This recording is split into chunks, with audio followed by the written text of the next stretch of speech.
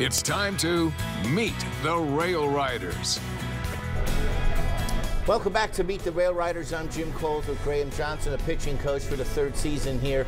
I know that behind you, that national championship we earned in 2016, our team ERA was under 300, so you don't win without pitching. I don't care if that's Little League, high school, college pros, or even AAA ball. But you started as a college coach and then made the transition to a pro coach. First of all, what's the same at any level? What's the most important adage that you can come up with? I mean, the ability to pitch, have stuff, command, navigate, base runners, no base runners. I mean, it's ultimately the same game, just the talent level, and then the challenges change a little bit. What about like replicating everything and trying to say, not to get technical, but just same release point, same landing point, kind of keep everything on the same? Yeah, I mean, there's definitely a certain elements of that. I think the more you dig into pitching and learn about pitching, that you kind of find out that like nobody actually really does repeat the exact same pitch all the time. But the guys who can get to a certain level of consistency certainly give themselves an advantage. Let's go back to those college days when you were coaching at small level colleges. You must have found it gratifying, because you wouldn't be talking to me and doing what you're doing today. So where was it at that level that kind of progressed you? Because like all these players going up another ladder, as a player, you're doing it as a coach. Yeah, I think being at a mid-major school kind of definitely helped on that. We weren't getting, the blue chip recruits. We weren't competing with Vanderbilt for the same pitchers in terms of recruiting. So we had to identify the pitchers that we felt like could come to our program, and then we really had to push player development, which is where I think you see the wave of, there's a lot of college coaches in professional baseball now, and I think a lot of professional organizations kind of caught on to that, of the coaches at the mid-major level.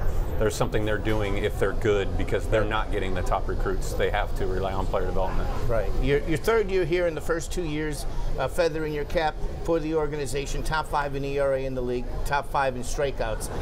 Sometimes they go hand in hand. They don't obviously have to. So when you're grabbing a pitcher, are you, depending on the pitcher, trying to pitch to contact, not to contact, and how do you try to get them to speed things along? Where I know when I used to pitch, everybody used to tell me throw strikes because your outfielders aren't going to be paying attention if you're behind the count all the time. Yeah, throwing strikes is kind of a given, especially at this level. Right.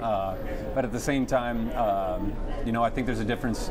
Pitching to contact kind of gets this negative connotation. I think I like to try to reframe it for our guys, whether they're a power pitcher or a ground ball pitcher, whatever that may be, is forcing swings, specifically early in the count. You can't get strike 3 if you don't have strike 1 and 2 first, so obviously there's a premium on that. But it kind of depends on the guy. Sure it does. Are we focusing on the type of contact quality that they get?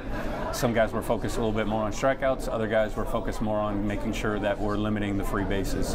And then it's going to be a combination of all three, and for all those guys, of how good can they get at all 3 of those. But most guys are going to be a little bit better at 1 or 2 of them. How do you get a pitcher to get over a bad outing quick? I think it's probably easier if you're a relief pitcher, because you could be out there the next step. Yep.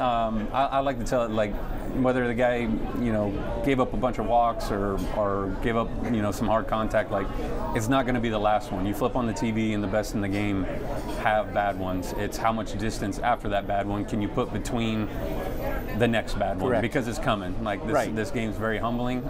Maybe not as much as golf, but it's right there on that level.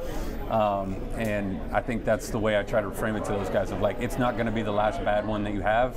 Now let's get back to work and put as much distance between that last one and the next bad one that's coming. Well, great philosopher Lawrence Peter Yogi Berra said 90% of the game is half mental, so that's what you're basically talking about. Trying. Graham, Old Forge, you might see him walking around the streets of Old Forge getting some Italian food, even though he's looking pretty good in the belly there. Graham Johnson, good luck this season, and welcome back to the area. Steve, we're going to